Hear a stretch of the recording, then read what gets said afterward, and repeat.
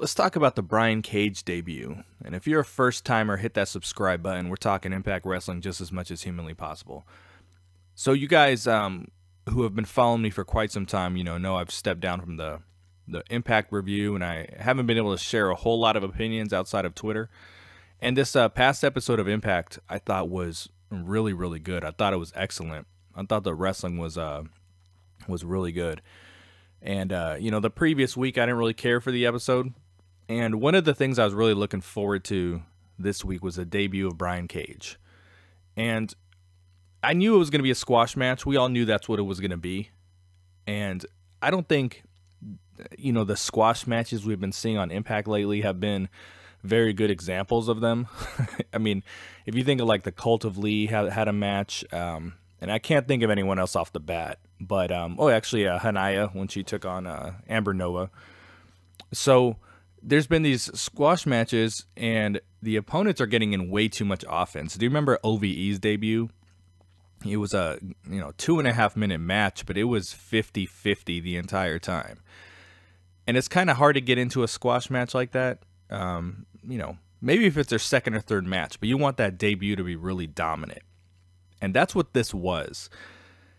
This was, and the Impact Zone crowd seemed very genuinely surprised to see him there and happy to see him there. He seems happy to be there as well. But this match, I don't know if it was 1 minute and 30 seconds long. It was a pretty quick match. But that is how you do a freaking squash match. Like this, just this poor guy. I don't even know, something Cruz, poor guy. Wish it was William Weeks. That would have been badass. But, he's just throwing him around like a rag doll. And that stuff looked like it really hurt. That power bomb, and then he did the buckle bomb after that. Absolutely ridiculous. And I guess he's going to have another match next week as well. And I really think that's how you do it. And, I listened to a lot of Vince Russo. And I remember, maybe it was 2 years ago, I don't know. He was complaining about Braun Strowman's, I guess he was doing a bunch of squash matches week after week after week. And he's just like, what are we watching? Like, where is this going, And I don't think anyone could watch this Brian Cage one and be like, I think we could watch this like week after week and people wouldn't be like, okay, what's the point of this? I really want to see him throw people around now. And this guy has he's got the ability to really be a star for the company. If they can commit to him, he can commit to them. And if it's a good marriage and it's a long-term marriage, we don't have many guys like that in wrestling right now. Outside of, Lashley, Brock Lesnar, just those big ass jacked dudes. And on the teleconference a few weeks ago with Scott D'Amore and Don Callis, they were saying that wrestling is kind of getting away from the big, larger-than-life characters, and now wrestlers are looking like the fans.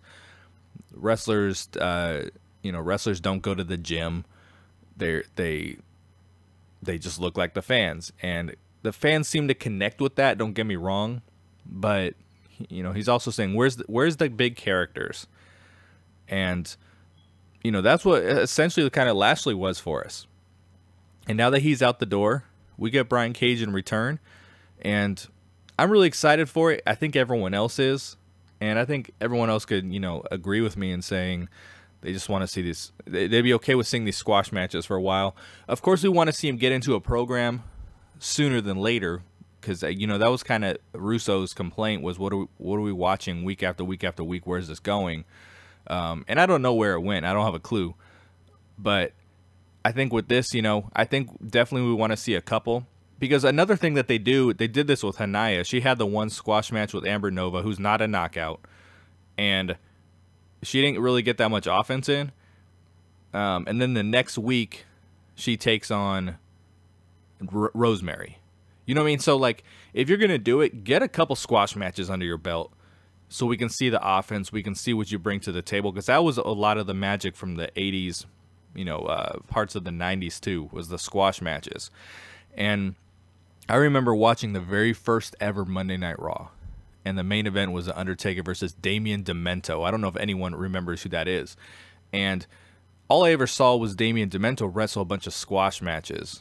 And I actually thought this dude was like a dominant badass. And then you put him in the ring with Taker, you realize he's actually just a jobber. But at least I didn't know that beforehand as the viewer. You know what I mean? So squash matches, when done properly, can really build someone up to look like they're a badass. And when you look at the Rosemary versus Hanaya match, like, I was looking forward to the match, but I didn't feel going into it that Hanaya was, on Rosemary's level by any means. She had one match that she barely won with Amber Nova. So Brian Cage, this is just going to be a lot of fun. I cannot wait to see what he brings to Impact Wrestling. I really like him in Lucha Underground, and always thought, damn, I would love to see him in Impact. And here we are. So leave any thoughts about Brian Cage in the comments, about the squash match, if you're looking forward to next week's, and just cannot wait to see what he brings to Impact Wrestling. Dude is a star. Don't put the title on him right away, but make him a star. Make him champion one day. He can really be the face and really be the man around him in parts. So thanks for listening. Talk to you guys soon. Peace.